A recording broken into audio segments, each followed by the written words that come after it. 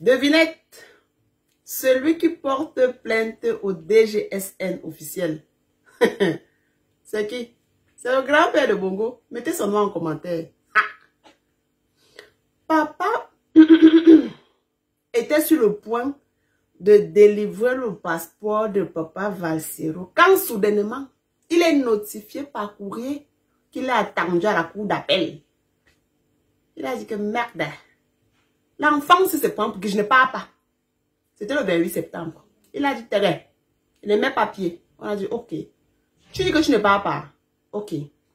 Rendez-vous le 5 octobre. Donc là, je suis là. J'attends le 5 octobre. Est-ce que c'est loin? C'est demain. Papa Valsero, you be who, safe?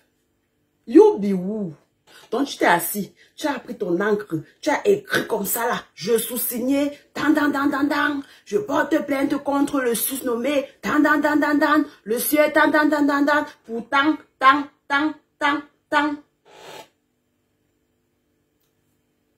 Le but général. Je traduis le podcast ici. Maman. Yes. Donc, ça veut dire que, dans le fait qu'il me doit, je peux aussi porter plainte. Vous comprenez donc que chacun a le droit de porter plainte quand ça ne va pas. Quand tu es dans tes droits et que tu subis une injustice, tu portes plainte. Il n'y a pas le haut, tu es petit. Parce qu'aucun continental ne dépasse un autre. Terrain.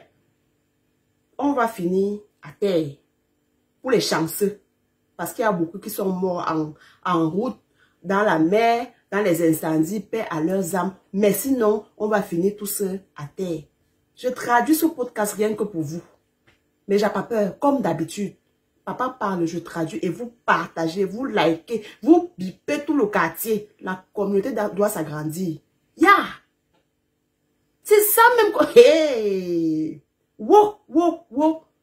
Le 5 octobre, si tu n'es pas à la cour d'appel, tu es où? Bref, je traduis. Bisous, mais j'ai pas peur. La loi leur coller des amendes au lieu de les priver d'une pièce d'identité, pièce qui permet d'identifier quelqu'un, pièce incontournable dans la constitution des dossiers et des opérations administratives. Du coup, porter plainte à la DGSN comme l'a fait Valsero est justifié, légal et légitime. Et si tous les millions de Camerounais qui sont dans la même situation si tous ces millions de concitoyens qui attendent leur carte nationale d'identité depuis des années portent aussi plainte au gouvernement et au même moment pour usage politique des services publics, pour non-respect des obligations ou pour escroquerie de l'argent des clients que sont les demandeurs de carte nationale d'identité. On va commencer à crier à la déstabilisation, raconter comment les gens sont tapis dans l'ombre pour ruiner le paradis. When you want to, you come and write something. You come and read something like come to the Salah président. Where is the link? Préjudice qu'il cause aux Camerounais au quotidien avec cette histoire de non-délivrance des cartes nationales d'identité, le niveau de stress qu'ils imposent aux Camerounais, mesurer le niveau de tracasserie. Ou qu'est-ce qui fait même problème? Because when you don't have ID, you cannot withdraw money. You go and see your neighbor when you get passport or ID. Say, please, my neighbor, go and pay me this money. When you don't see money, you get for payer droit de l'œil. What is the problem? Ce qui fait problème, la population qui souffre déjà assez pour voir comment les aider. Nous avons des génies en informatique qui ont cotisé pour acheter le papier impression ou les imprimantes. C'est finalement quoi le problème avec cette histoire des cartes nationales d'identité qui ne sortent pas? Bonjour les enfants. Good morning my children. It's Papa. Bienvenue dans le deuxième podcast. Welcome to the second podcast of the day, my children. Welcome to the clinic. That was a doctor Aristide Mono. Les enfants, ce qu'il faut lui dire au père que le pays, the most important thing, le Cameroun, what you have to talk. ne peut pas être un champ de patates. Cameroon is not like a champ de patates. Et à la disposition de tous les citoyens. Do you understand? J'ai entendu. Law is for everybody. I heard MBARGA NGUELE. Imagine, I asked my passport, they said that it's because I was born 4 times. He took my private document, put it on the social media. If you don't understand why I ported plainte, I found my private document on the social media. Was that normal?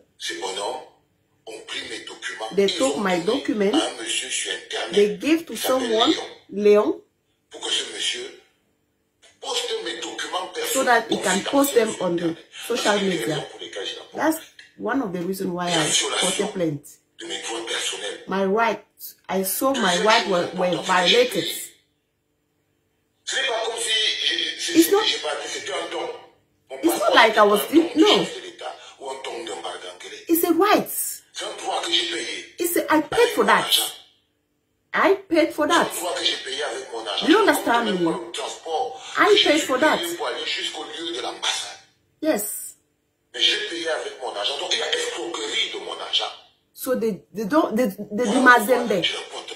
Do you understand? These people are mazembe.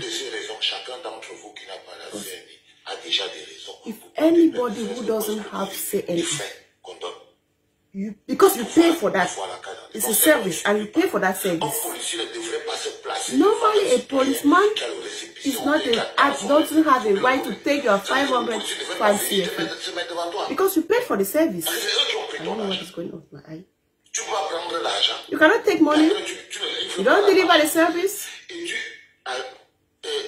and you abuse again. That's not possible. So for that, I ported plainte. And the love I have for my country doesn't allow me to leave somebody decided on my citizenship on the country. It's not just a paper, I'm sorry. That's not just a paper. If we don't fight enough, our country will not benefit from what is coming out of that country. We have to give value to our country.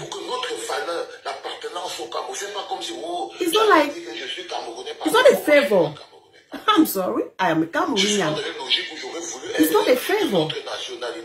You get me or not? That is not a favor. I am Cameroonian because that's what I am.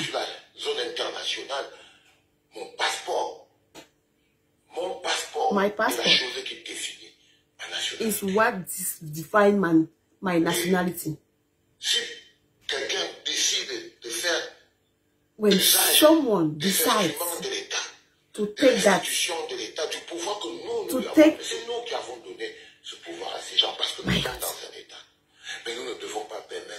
we will not allow them to just swallow us.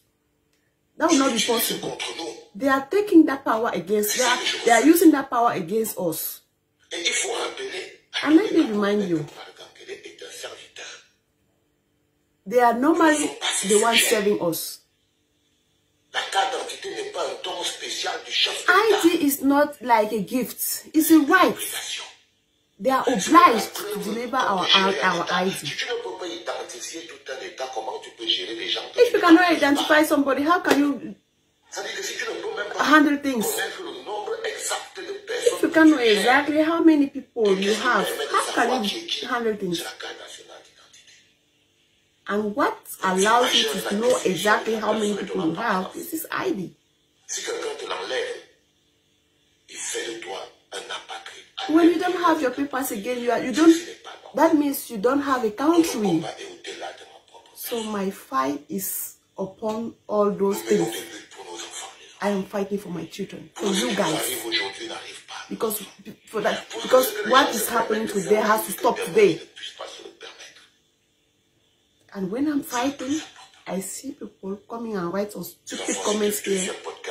I'm just like, that was the second podcast of the day, it was Papa.